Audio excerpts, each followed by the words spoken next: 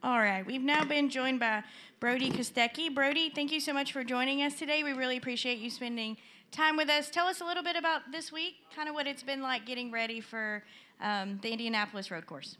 Yeah, it's been a real experience for myself. I landed here on Friday and been working closely with everyone at Richard Childress Racing and also with everyone at Chevy as well, and been at the GM Tech Center quite a bit, and I've done around 13, 14 hours in their simulator there, and just trying to be a sponge and get up to speed as quickly as possible in the short amount of time that I have. All right, well, now go to questions for Brodie. If you have one, raise your hand. We'll work to get a microphone to you. Who would like to kick us off? All right, we'll start with Jordan and then Kelly. Jordan Bianchi, The Athletic. Early impressions of the next-gen car so far from your test? I didn't get the pleasure of doing an on-track test. I've only done time in the driver in the loop simulator at the GM Tech Center. So, but honestly, there's a lot of similarities between the Camaro racing, today and what I raced back home in Australia. So first time on track will be in practice. So I'll let you know after that. What did you think of the simulator? What did you gain from it? Yeah, it's something that we don't do back home at all. So obviously, GM built the Tech Center, I think, 11, 12 months ago, and I was pretty amazed by the amount of technology that's in there, and really helped my learning curve with trying to understand the car and the track as well, and working closely with the team to work on setup stuff as well. So looking forward to jumping in the car and seeing the correlation. A lot of talk about physicality of these races and how it's full contact racing. Coming in, are you ready for that? Are you prepared for that? Are you ready to give out as much as you're willing to take? I think it's, what we do back home is quite similar in a way. There's probably a little bit more rules around our racing back home, but it is pretty similar in a way. So, I'll just do what I do best and drive the car and see what happens. All right, Kelly, go ahead. Kelly Crandall, Racer.com. Brodie, have you watched tape of the races here from the first 2 years, and what did you think of basically the carnage? I was actually very scared after when I found out I was doing this race. I went back through the last 2 years and went to study pretty quickly, how the race sort of played out and what it was like into turn one. But obviously this weekend there's been changes to the restart zone, so. It was sort of a bit interesting, going back through and watching how the races played out. But I also think it'll be quite a bit different this weekend with the restart zone. And can you just talk about? I mean, when you wanted to be a race car driver, was NASCAR, I think, something that you considered maybe when you were younger? You had a draw towards NASCAR, so this has kind of been like a long time coming, or maybe like a dream come true to be able to run a NASCAR race. Yeah, I spent around 4 to 5 years in America. I came over, I think, in 2012, I believe, and raced some NASCAR late models and raced the K&N East Series. So it's it's funny how the world works, and it's come around in full circle. And went back home and competing in the Australian Supercars Championship and leading that at the moment. And then being able to get this opportunity with everyone at RCR and Richard to come and make my Cup debut. So it's sort of done a full circle, which is pretty cool. All right, next we're going to go to Claire. Claire B. Lang, Sirius XM NASCAR Radio. Talk about your preparation for practice, how important it is. It's very short. And what are your thoughts about qualifying? Yeah, it's been, the procedure and format here is a lot different than back home. We're still similar to how NASCAR was prior to COVID. So, not much time to get accustomed to everything. And, like I said, being able to spend, 13, 14 hours at the GM Tech Center and the simulator there has been pretty crucial into, I think how practice is going to play out. So, we've only got 20 minutes of practice and straight into qualifying. So, we'll just have to, make sure that I, hit my marks early, and I've been given all the tools and everything around me to be able to perform well. So, I'm pretty confident going to practice that, as long as, what happens with the weather, we'll see what happens. All right, we're going to go to Bob and then to Nate. Bob Hockers, Fox Sports. I assume that your decision to run this race was made before SVG won Chicago, correct?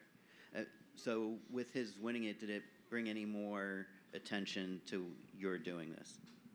No, I think yeah, we've been working on this for around about 2 years now with everyone at RCR, and yeah, we sort of looked at the calendar, and you know, my options to come over and do a race are quite limited on the fact that, you know, we race back home as well. So there was only a few races that weren't conflicting. One of them was Chicago, and the other one was Indy, and with how RCR performed here last year, you know, we circled that on the calendar quite a while ago. So, but yeah, obviously what Shane did at Chicago was, you know, pretty amazing. But yeah, I think it's very different circumstances here this weekend. Nate Ryan, NBC Sports. Brodie, when SVG won at Chicago, there's a lot of focus on his heel toe, right foot braking. Are you a heel toe guy? Yeah, pretty much 90% of everyone back home in Australia right foot brakes. It's just something that we have to do with our cars back home, and it's sort of been, you know, the fastest way we get our supercars around. So if you don't do it back home, you don't really sort of make it.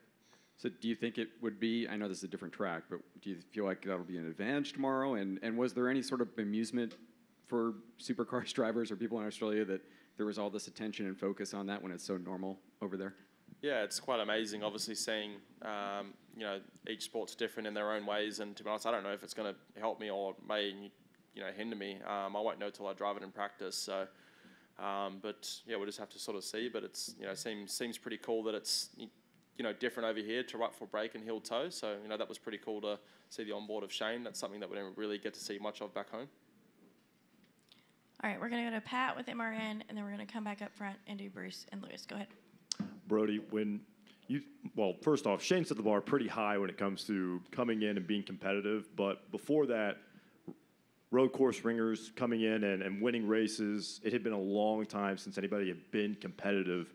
How difficult do you anticipate that to be going into Sunday's race? Not just running laps and getting used to it, but actually being able to go out there, be competitive, and maybe get a win. Yeah, I think, yeah, there's no secret that there's been ringers in before, and, you know, I've been fast at times, but, you know, I haven't, you know, won races. And then, you know, sort of Shane come over and, you know, first time at a street circuit, the weather, whatnot, and that's sort of, you know, our bread and butter back home is, you know, racing on street circuits, and it's something that you can't actually go practice on. So, yeah, that was pretty cool to see. But, you know, honestly, with how many road courses are on the NASCAR schedule now, all the drivers here have put in a lot of effort into their road course program. So, yeah, it's definitely not going to be easy, and these guys are really good at, you know, what they do. It's one step at a time, but when it comes to, you talked about this taking 2 years in the making to get this done. Is this something that you want to do more of, or is it just, you know, take the weekend day by day and then go from there? Yeah, I sort of don't look, you know, too much into the future. I just sort of see how this weekend sort of plays out, and just see what opportunities come up if they do after this weekend. But yeah, I sort of don't. I live one day at a time, really. So yeah, we'll see what happens. All right, we're going to come back up front to Bruce. Go ahead. Scott, McLaughlin's had a lot of good things to say about you. How much have you spoken with him? And a second question is, when did you first become aware of the Indianapolis Motor Speedway, and what does it really represent to you? Yeah, I've known about Indianapolis Motor Speedway ever since I was, you know, quite young. I've always watched Indy 500. I was able to come over here last year and you know, watch Scotty, you know, do his thing in IndyCar, which was really cool. And he's someone that I lent on quite a bit when I made my debut back home for the Supercars Championship. So yeah, I haven't asked him too much, you know, about the NASCAR side of things coming over and doing this. It sort of seems like two different worlds in a way. All right, Lewis. Brodie, earlier today, Kamui said that NASCAR races stopped being broadcast in Japan. So my question is, are they being broadcast in Australia, and does everybody have to make an excuse for being late to work on Monday morning? Funny enough, yeah, every Cup race is broadcasted back home on Sunday, which is really cool. And I have seen a lot of posts saying that people aren't going to be making it on Monday with Shane and myself racing, which is, you know, obviously really cool having so much, you know, support from back home. And was able to do a fan day in the town of Speedway here in Indy, and had a lot of support there as well, which has been really cool. All right, go ahead. So I don't know if you really had a chance to see the fans yet, but supercars in America has really blown up within the last few years, and obviously with the V8 Supercars endorsement of being on your car, wanting to grow stateside, how much does it mean to have their endorsement, and how has the reception been to you with the fans that already have shown up, even the American fans that are supercar fans at this point?